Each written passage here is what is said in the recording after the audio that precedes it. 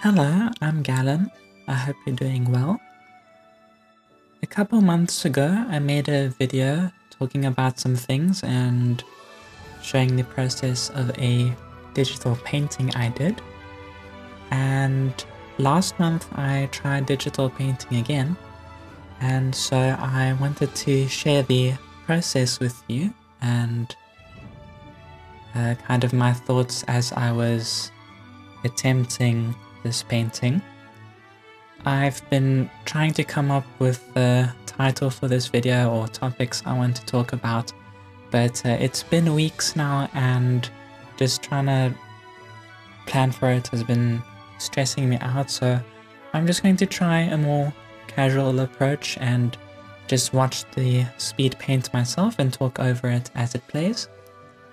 So getting into this, I am really scared of doing digital painting. Like I mentioned in that other painting video, it's not something I do often.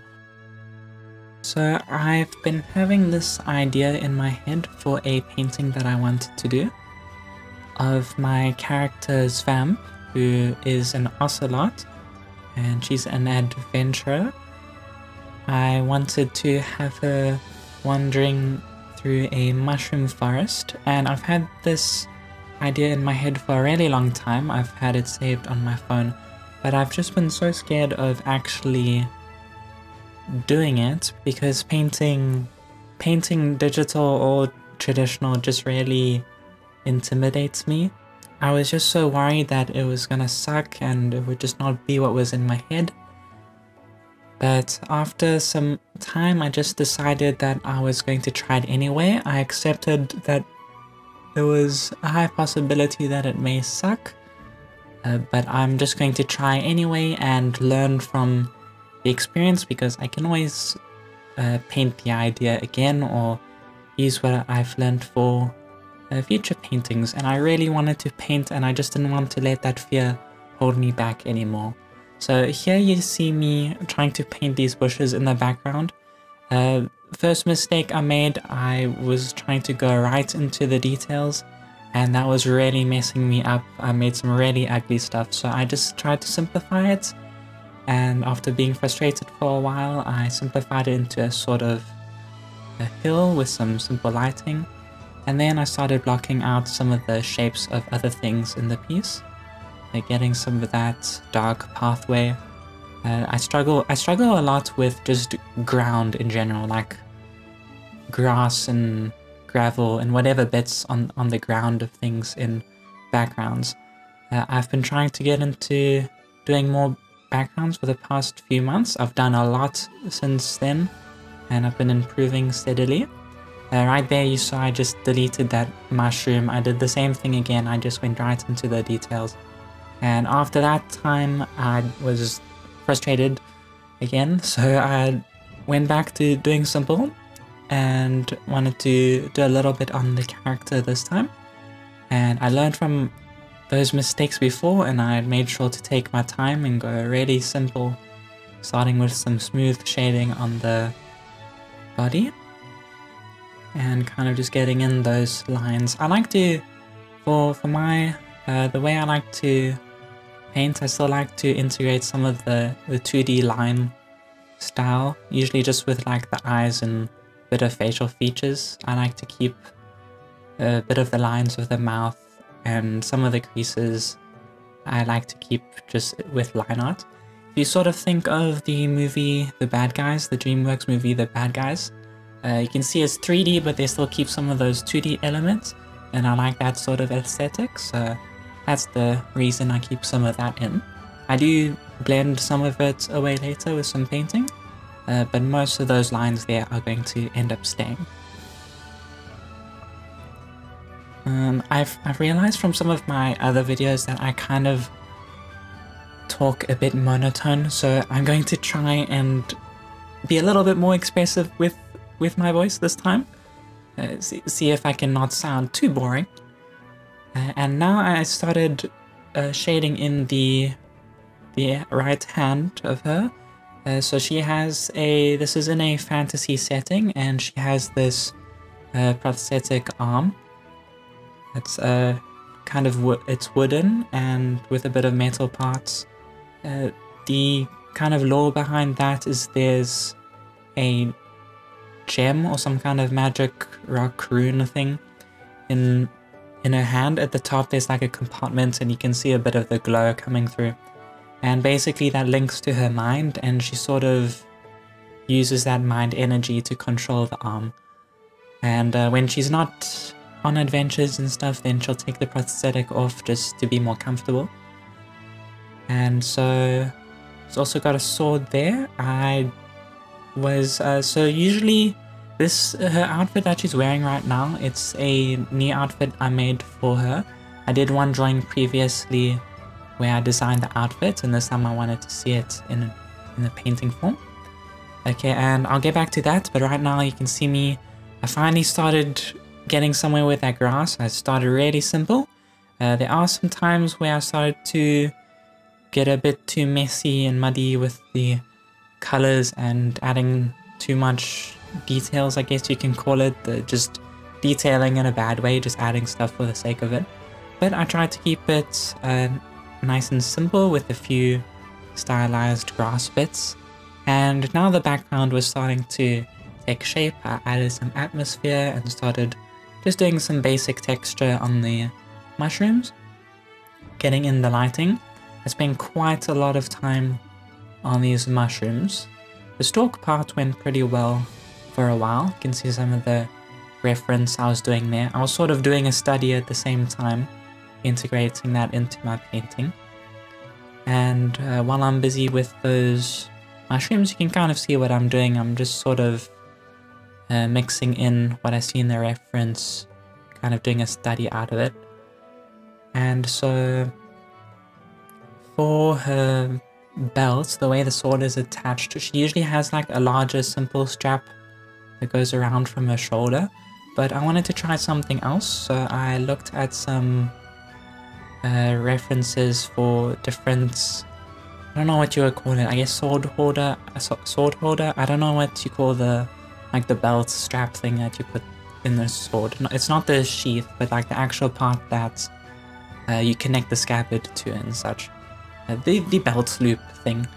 Yeah, so I tried a different type. I'm not sure if I like it. I'll have to play around with that, but I'm rambling on about the wrong stuff right now. Back to the mushroom. I had a good thing going there, started adding in the textures slowly, but as I went on, I sort of overworked it. Like right now it kind of looks okay. But I started adding too much again, so I was playing around with that for quite a while. And in the end, I decided to just go over some of that texture with some more shadows and kind of let some of the details get lost in shadow and just simplify things a bit more, which I think ended up working much better for the piece overall.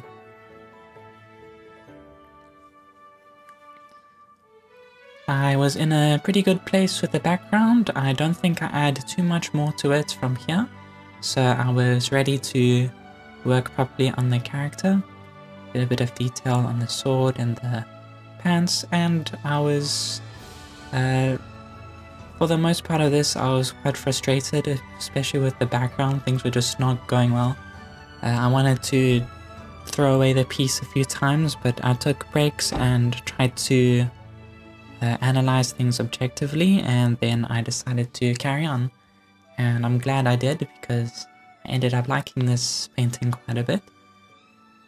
And so I continued, and from here on things were going pretty easy. I was just doing some details on the outfits and that was going nice, so all that was pretty smooth, didn't have too much trouble there. I really love adding cast shadows, really nice. And what's here? Okay, I started doing the chest plate.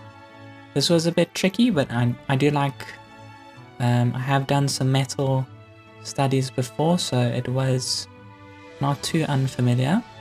Just trying to get a right balance of how realistic I wanted it to look like.